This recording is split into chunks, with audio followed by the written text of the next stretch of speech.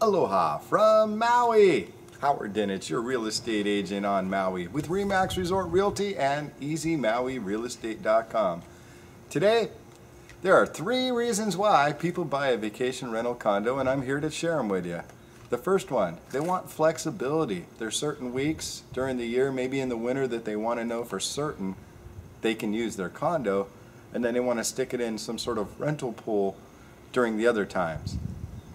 Another reason why they buy condos is they're an investor and they're looking to make some cash flow on their money because they know the stock market and the bank is not really making money for them.